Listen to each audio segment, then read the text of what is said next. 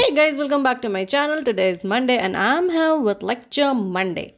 And today we will talk about nutritive value of fruits and vegetable.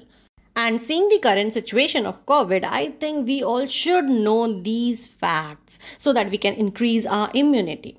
So the first one is vitamin A, which is also known as retinol. So ये mango, papaya and vegetables में भतवा leaves में होता है. The next one is vitamin B1, that is also known as thiamine.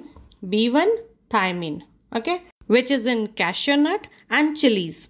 Now vitamin B2 riboflavin, ये किस में होता है? बेल में. पपाया से ज़्यादा होता है, पपाया में भी होता है, बट बेल में ज़्यादा होता है. एंड फेनोग्रीक के लीव्स में होता है.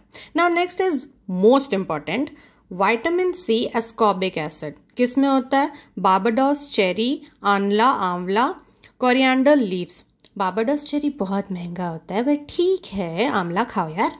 नाउ कार्बोहाइड्रेट्स, रेजिन में, that is dehydrated grapes, tapioca में.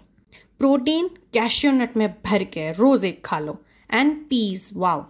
Now fat, walnut, we all know, and potato, आलू खा के आलू हो जाओ, we all have heard this. Next is fibre, fig में एंड अगेन पोटैटो. तो आलू में फैट भी है, फाइबर भी है. कैल्शियम, लीची and अगाठी. Phosphorus, almonds and cashew नट. लेकिन आलमंड में फॉस्फोरस ज़्यादा होता है, तो कैश्यू नट में क्या था ज़्यादा? प्रोटीन्स था. एंड एमेरंथस. आयरन किस में ज़्यादा है? ड्राई करौंदा में, डेट पाम में एंड एमेरंथस. अगेन एमेरंथस में फॉस्फोरस भी मिल जाएगा, आयरन भी मिल जाएगा.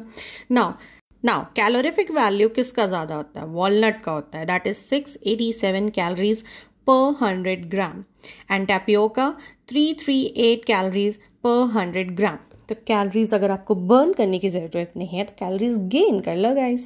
So these were some of the vegetables and fruits with their respective nutritive value. I hope you guys must have liked it. So like the video also, share it and don't forget to subscribe my channel. I'll again come up. Till that, take care. Bye bye.